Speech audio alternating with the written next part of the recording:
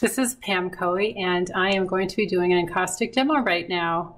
I love encaustic. I've been doing it since 2008, and I have it set up now so that I'm going to be showing you how I play. I play in encaustic the same way I play in all the other mediums. So that's the cool thing, I think, for what I've understood and kind of what I've realized as I've been painting for so long, is that it really doesn't matter what medium you're painting in. You can have fun in the beginning, in the play stage, regardless of what your medium is. Play doesn't necessarily mean putting paint on a panel, though. If you happen to be more of a realistic artist, it could be, you play with sketches, or you play with a color palette, or you play by taking photographs, walking in areas that maybe you've never been before to get ideas. So the idea of play for me is related to process. So for other artists, I think that it's important to figure out what's fun for you. I've heated up a lot of colors here. This is not a limited palette, and I'm actually getting ready for a live presentation with Teachable next week. So if you want to join in, I'll be painting live with 7 other artists that I've invited, and we're going to have a lot of fun.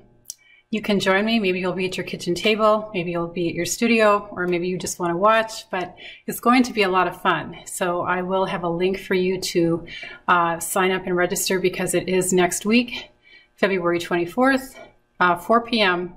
Eastern Standard Time. It's going to go probably like an hour and 15 minutes. Okay, so I'm going to turn my camera down and I'll show you some encaustic. So I have got 4 panels here. Each one is 6 by 6 inches, and this is Baltic birch. I have actually put tape around the edges, and then you'll see that I've got this strap that kind of just secures them into place. And I'm going to take some duct tape right here, flip it like this. And you can see how I've also left the plastic that comes on the panel when you buy it. So that just protects the back, so that it doesn't get all full of wax and everything. I'm just going to put a little bit of tape on the back side to keep them a little bit more secure. The band is good. It kind of keeps things, pretty contained, but just to keep these from moving around. This is one way to work on more panels at a time.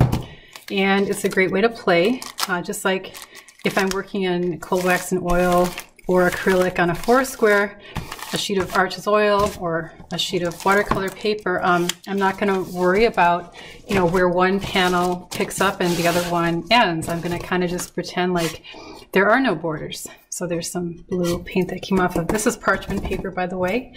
Parchment paper is really great. I think it has like Teflon in it or something, and that just keeps your tabletop pretty nice and easy to clean. Not that I'm too worried about it. So I'm going to bring my palette over here. Okay, hopefully that's a little bit better here.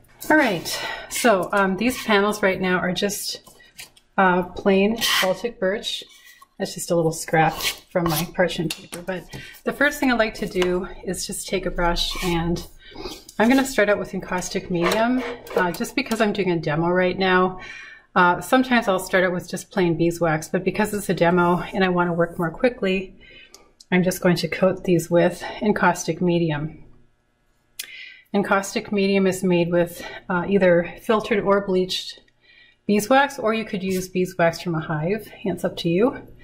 If you use beeswax from a hive, it's going to be more colored, more of a warm color. It'll have a wonderful smell, and it might have some debris in it. So if you want to use just beeswax from a hive, you can either filter it, melt it first and then filter it, or not. It's up to you. You don't have to. Some people like that really natural, deep golden color, and it certainly is going to smell wonderful. So the first thing I'm doing is I'm coating it with encaustic medium. Really just one layer to start with. And then I'm going to heat it in. So the definition of encaustic is burning in. It comes from the word encaustikos, a Greek term. They used to use encaustic to seal ships a long time ago. And then later on, encaustic was used to paint the Fayum mummy portraits. And from then, it kind of fell out of some popularity, but then Jasper Johns in the 1970s brought it back to the forefront of art. So this is my propane torch.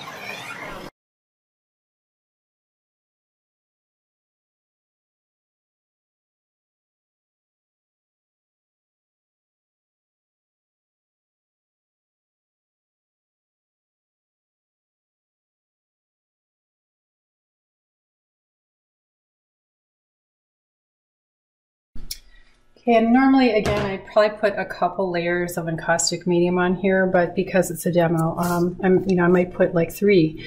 The first 2 being in beeswax, and then the third one being encaustic medium. But again, for the sake of time, I'm going to just do it this way. And now I'm kind of letting it cool down. So obviously, I had to be a little bit careful with this webbing. I probably could, there's probably something else I could use to secure this, but as long as I push the webbing down toward the bottom and I'm careful when I use my propane torch, I should be fine. And then also I could be using a heat gun, but my preference is always to use propane. I just like it because maybe it's I feel like it just doesn't blow the wax around.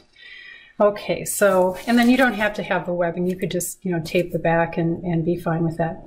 You can see that some of the wax is falling down the crevice. That's fine because this is the play stage and anything goes. And so at some point I'm going to cut all these apart and then work on them independently. So at this point, the surface is warm and this is a great time just to play. But I was thinking that I actually would coat these guys with a layer of white, just because you'll see the colors better. So I've got white paint over here and I'm going to go over this initial layer of encaustic medium. I've got a bigger brush, so it does a really good job of covering. It's just a 6 by 6 inch panel, so it does a good job of covering. But brushes come in all different widths, of course, but and these are Hake brushes, H-A-K-E, one of my favorites. However, I didn't even know about Hake brushes when I first started painting in encaustic. I just had those cheap chip brushes from the hardware store, and those, I still use them. And that's what, this is a chip brush. This is a very inexpensive one I got at the hardware store. So I tend to have those. I may keep this brush reserved for working with white. That way I don't have to clean it. And then I have another brush that I'm kind of dedicating to encaustic medium so that I don't have to keep cleaning that. And then I've got a dedicated brush for all these colors, as you can see, because one of the cool things about encaustic is that you don't really have to clean up. In fact, when you are done at the end of the day, you turn the heat off and you can let these brushes sit in these paint pots. And what's not to love about that? There's really no cleanup. I think that might be one reason why I love it. Okay, so now I've done another layer of encaustic, so I have to burn it in. You have to burn in every single layer.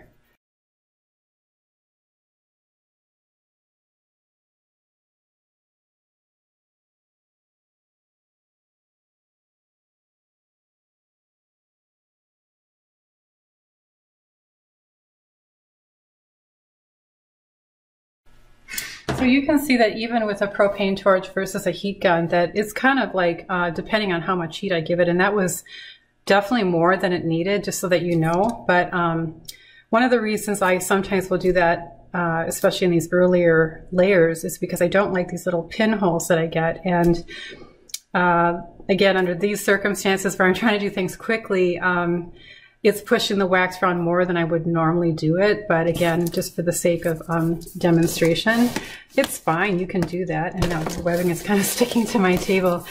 Now I do have a surface here. This is my high density molded polyethylene, so HDPE. You can go to a plastic manufacturer and ask them to cut one to your table size, because see, this is really easy for me to get it off at the end of the day.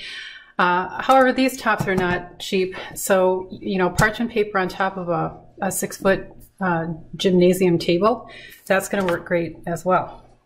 So at this point, I just kind of decide what I want to do, and these are cooling down right now, and this would be a great time, like, you know, if you wanted to really texture this, but this particular set of 4 paintings and this particular demo is not going to be really about all the ways you can texture encaustic. As much as I love that, that'll be another video. This one is about, you know, play, of course, but it's about color and the interaction of color. And so I have one little pan here, and this is the one where if I want to thin something out, you know, you can take any color like yellow, and it's very intense. You know, I can put a little bit of yellow on here and you'll see how intense that is, right? That's very intense. But I can also take it and put a little bit here and thin it out. So I can add some encaustic medium here like this, maybe a little bit more. And it becomes, you know, much thinner, and it's a glaze. So I take a clean brush. I don't know if that's super clean, but clean enough.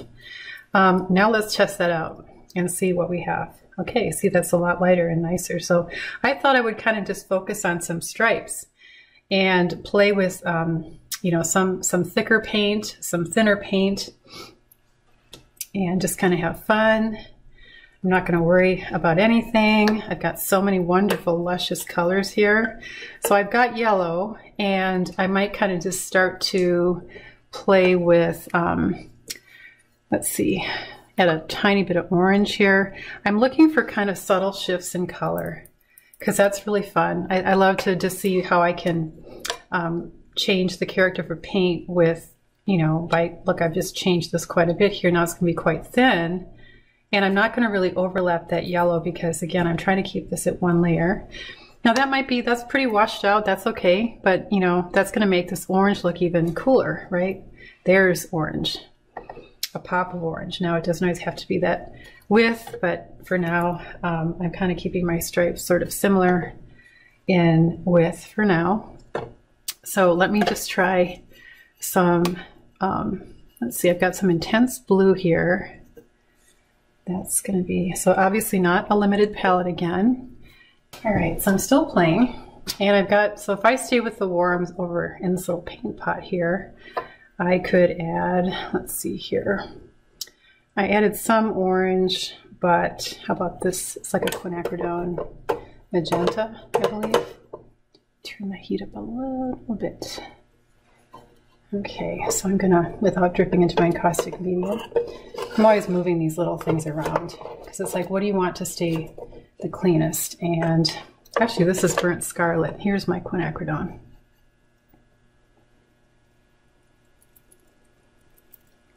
Let's see what we have now. As long as I'm adding, you know, basically staying with the warms, then it won't get too murky. It's not that I mind it being murky, but so there's another really pretty color. And if you overlap a little, I mean, that's okay too.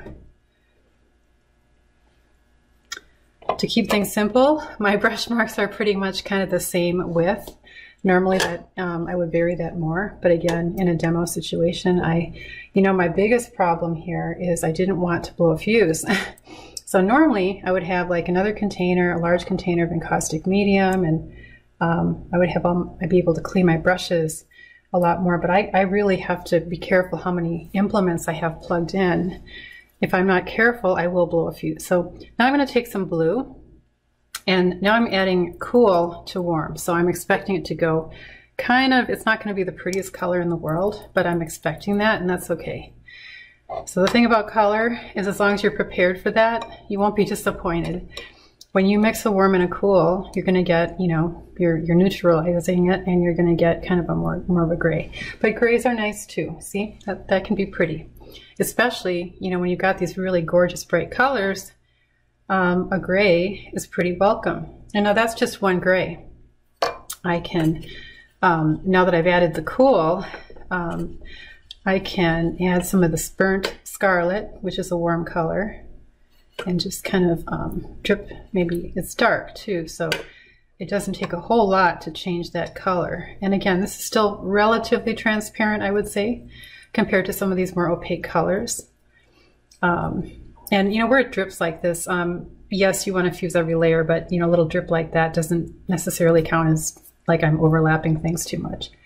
Okay, so that's, again, I'm going for subtle shifts in color. I like that. And, you know, not everything has to be the same. Now, I only have blue here, so this being a series, I want to add some at the same color here. And maybe how about here? I kind of like the drips too. And already, like, they're happy. Like, these feel really happy to me. I hope they feel happy to you too. Okay, what else? What haven't I like put in there yet? Because I have so many colors here. My green is taking a little bit longer to melt, and that's very typical of a griddle like this. It's certainly not even temperature. It's going to be melt. It's got different temperatures across the entire surface, so that's just be aware of that. Okay, now if I want to, I've only got this one little mixing area, and so I think what I'll do is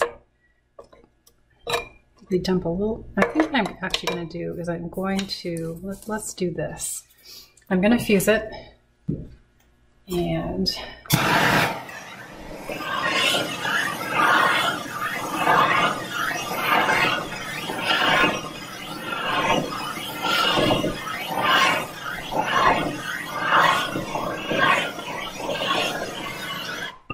basically, when you fuse it, what you're looking for is the surface to get a little bit kind of glossy. You don't have to, like, you know, if you focus your heat, whether it's a heat gun or a torch, I mean, on any one area of your painting, it's definitely going to go molten on you, and you're going to see a lava flow. And that's fine if that's what you like, you know, but just expect that. I do have, actually, this is a glaze. This is my alizarin orange. Let's see here, make sure. Yeah, alizarin, actually this is alizarin crimson. It's a glaze. So you'll see now, this has been really thinned out, and I can overlap. See how thin that is and beautiful that is. You can go over any color and start to create this sense of depth over the blue, over the gray. Doesn't matter. Okay, so that, again, that's another thing that unifies the surface. I'm going to fuse again.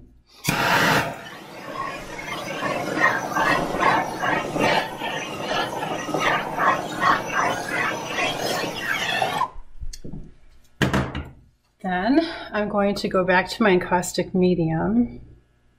I need to turn my temperature up a little bit here, so I have to keep an eye on everything. Let me check. Got my infrared thermometer, so I use that and I point it at the liquid. Check the temperature. Ah, it's right on, like 185. That's about perfect. So